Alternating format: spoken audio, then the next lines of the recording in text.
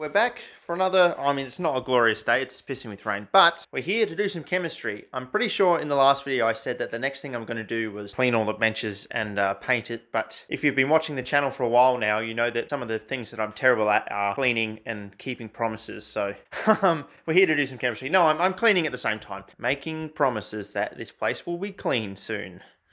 Doing my best. This is an entry in a very long series that I haven't looked at in quite a while. I hate to think exactly how long it is because it's probably been quite a while and I don't want to think about that because time goes so fast. I'm old now. How am I old? Anyway, we're trying to make succinimide. Obviously, that's in the title. We have here succinic acid, which I got from the internet, just from eBay. The idea of this series was really to use commonly available materials. I don't know, just stuff I can get at the household level. I've had to make a few exceptions. I think the original idea for this was to go from MSG to succinic acid to succinimide, but that MSG to succinic acid step I wasn't quite sure about, and this popped up on eBay for pretty cheap. We'll make exceptions for this, so we're just starting with succinic acid here. So this is another one of these chemicals that I ordered ages ago and received ages ago, and it's just been sitting around waiting for me to open it to actually do the synthesis. So here we have equal portions of succinic acid. I've got 25 grams in here and 25 grams in here. We're going to set this 25 grams aside for the moment. Now this one, what we're going to do is neutralize this completely with ammonia. So first of all, we're going to get it a little bit dissolved. I don't know how soluble it is. The more water we add, the more water we've got to boil off later on. So we're trying to do it with the least amount of water possible, even though,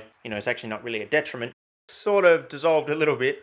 Giving it a tiny bit of gentle heat just to help the dissolving along. We're going to start with this ammonia. We know from previous videos that this has a small amount of impurity in it. From when it was stored in a plastic bottle, it pulled some terephthalate from the plastic, but it shouldn't matter too much. It's only a little bit, and we are purifying our succinimide later on. And we just want to add it until everything is neutral and fully dissolved.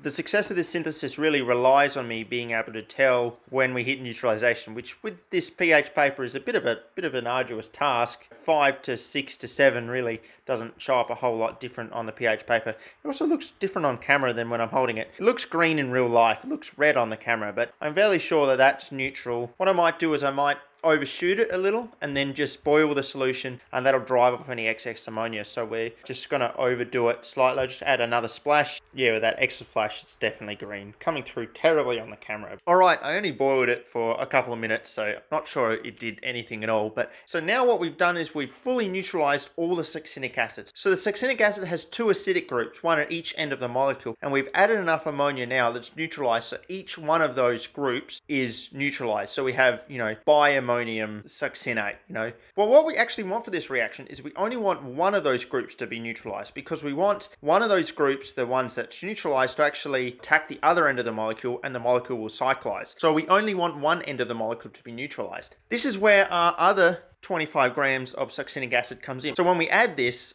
it'll all be half neutralized, exactly half neutralized. And it's not even a statistical thing. It means that sort of each molecule on its own will have one charged group and one unneutralized group, right?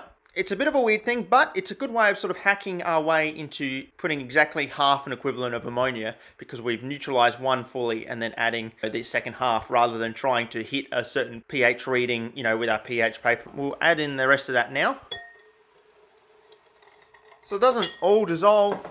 It's mostly dissolved though. But what we're doing now is we're going to crank the heat up and boil off all the water, and then crank the heat even further, and we're going to sublime off our material. Hopefully, we'll have to see. Hopefully it works. Anyway, just it's going to take a while to boil off quite a bit of water, but what can we do?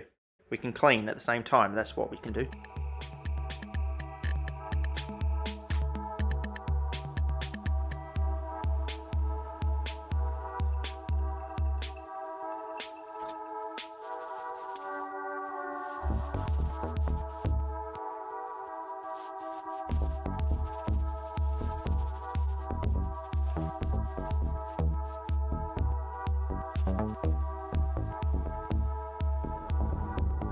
Looks like we've driven off all the water, but we've melted our ammonium succinate, so we still have the heat quite high, and we want to now do that ring closure, putting off quite a bit of ammonia fumes, which is pretty unpleasant. I should be doing this outside, but it took many more hours than I thought it would, and now it's very dark, so we're not doing it outside. It's not overwhelming ammonia fumes, it's just my least favourite gas to deal with. What we don't want is we don't want to crank the heat too high at the moment, because we don't want to sublime off our product and just have that leave the beaker. which I don't think we're doing currently, but we want enough heat to do this ring closing reaction.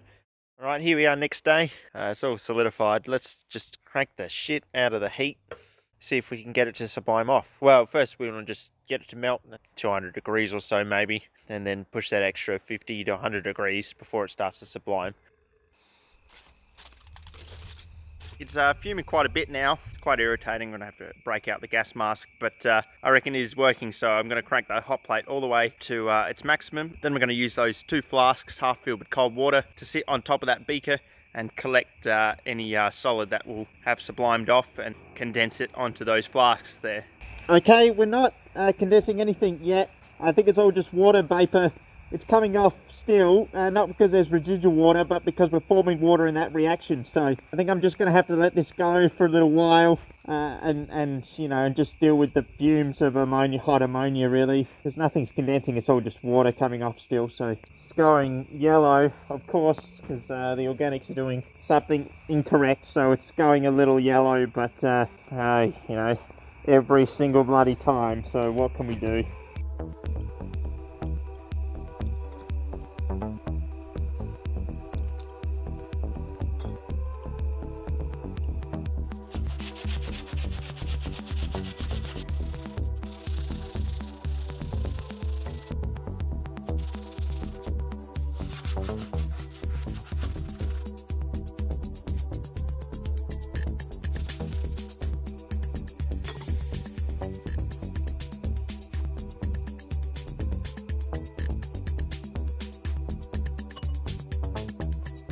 Right, it is working, but I've lost my patience with it and I'm going to run out of light soon. Look at it, it's all black. Yes, so I've jumped over to the hot plate, as in the camping stove, sorry, and then hopefully we can just pump heaps more heat into it and drive off the sublimation at a much faster rate, and then collect a bit more, because I haven't collected very much at all, considering we have, you know, quite a few grams in there. So I've taken the stir bar out, and let's just crank the heat on and see what happens.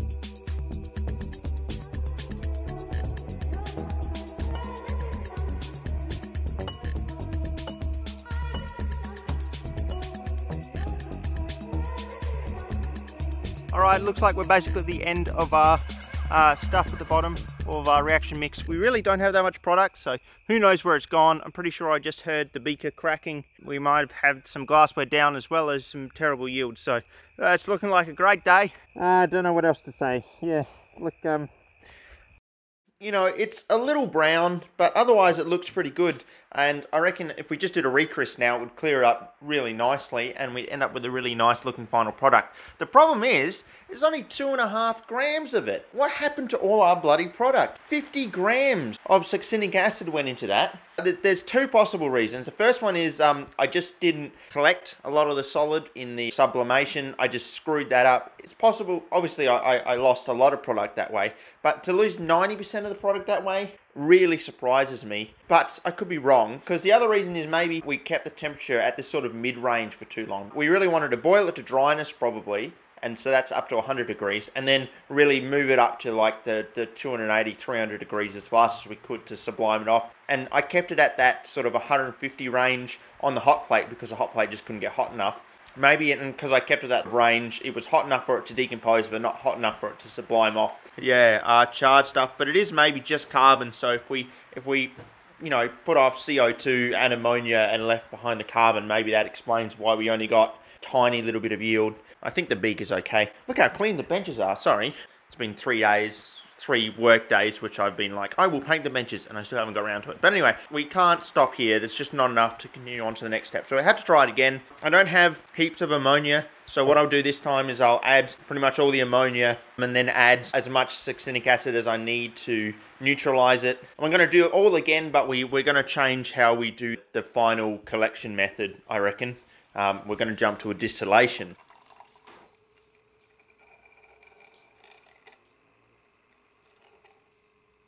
Alright, I overshot it pretty much straight away. I put 8 grams in and it went way acidic. So 8 grams is not enough. That only gives us 16 grams in total once we double it, and then taking considerations for yield, maybe we're only going to get 5 grams from the distillation. That's not enough. We need a decent amount of this product to go to the next step. So look, this is hideous. It's hideous, but I've dug this out of the depths of the cupboard.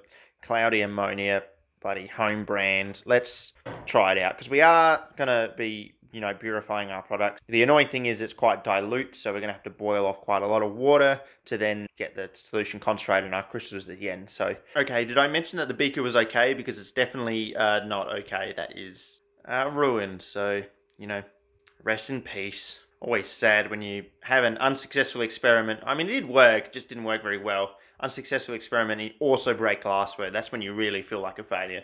At least I don't have to clean it then, I suppose. Just throw it out.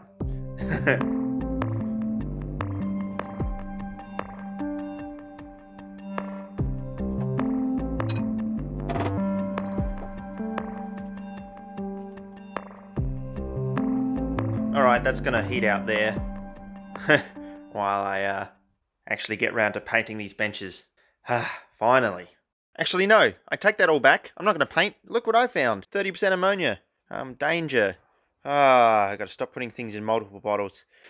Anyway, well, look, if we're doing this experiment, we might as well get a reasonable yield out of it. So let's use this and see how many more grams of succinic acid we can use.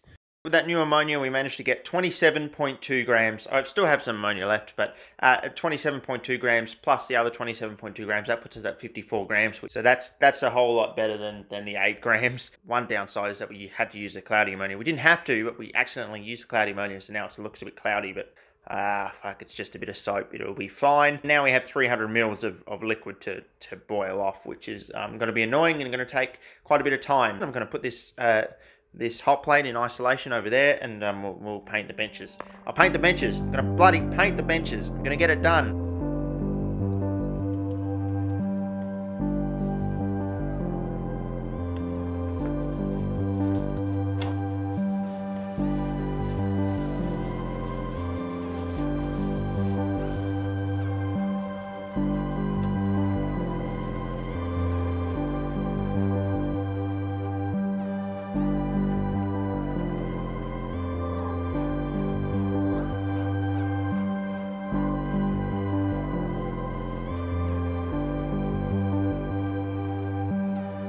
Alright, our mixture is now over 100 degrees, well over 100. It's boiled off the water now. It's just basically the molten mass or the last little bits of water. So I'm going to transfer it while I still can before it solidifies or anything into this flask here, which I've warmed slightly. Probably should have warmed a little bit more. But yeah, that'll help us distill it out of that flask. So I just need to pour into there. Yeah, sure. I can do that. I'm not stressed at all.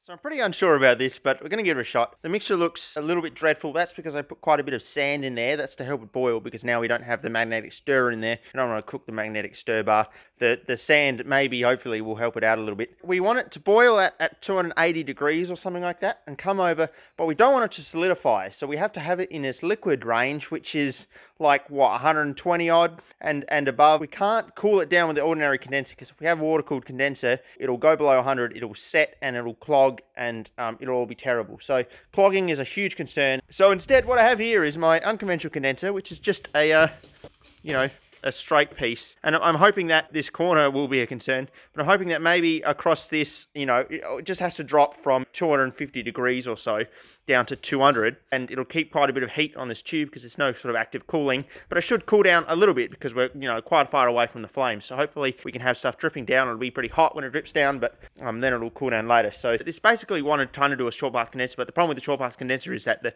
the things are, the tubes are very, very narrow. Actually, this problem might be a little bit of a problem. Tube, it gets very narrow there, so I might replace that with something else. But apart from that, let's get this going on very dilute heat.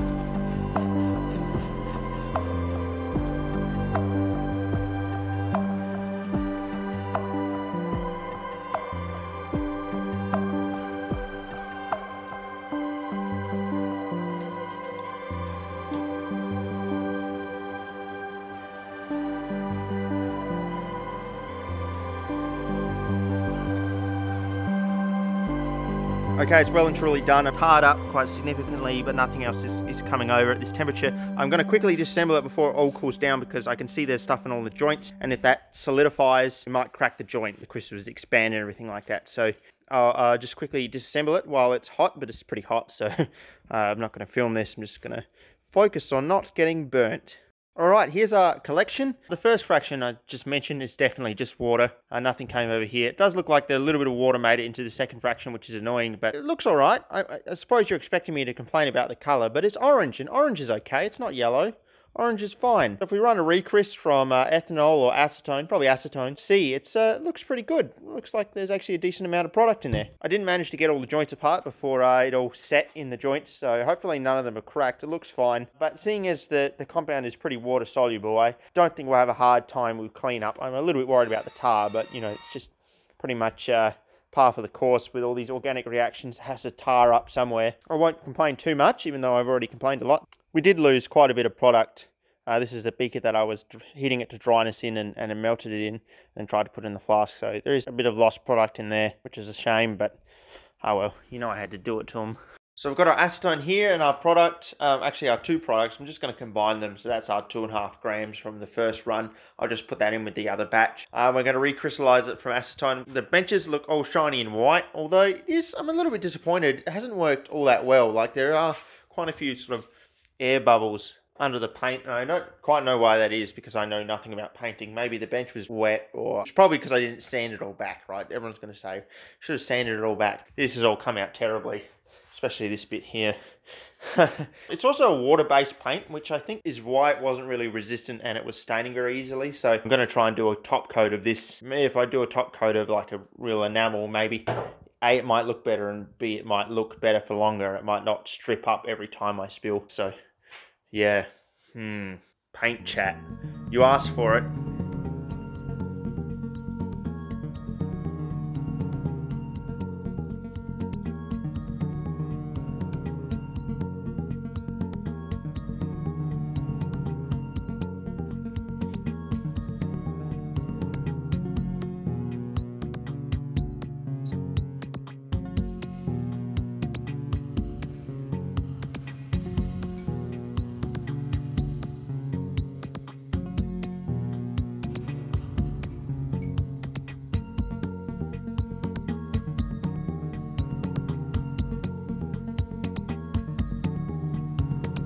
Here's our final product. It's beautiful. It's really crystalline, exactly what it should be. It's 17.5 grams, which if we take off the 2.5 grams, and we got 15 grams from that second batch after recryst, which, you know, isn't heaps. I mean, I probably lost quite a bit in the recryst. Probably used a little bit too much acetone, but it made us have a really nice final product. So 17.5 grams, look, that's enough to go on to the next step with. So I'm happy. So how does this relate to the overall apple project? Well, some of you may have worked that out already if you're, if you know your organic chemistry somewhat. Succinimide can be turned into chlorosuccinimide or bromosuccinimide, also iodosuccinimide, but I don't think anyone really uses that. Those compounds are great at gently putting chloride or bromide onto an organic compound without overdoing it, because I'm pretty sure the chlorine gas we've been pumping into our isobutene previously has been over-chlorinating the substrate, which is why we have those issues. Chlorosuccinimide and bromosuccinimide are classic laboratory reagents, but they're not something commonly available,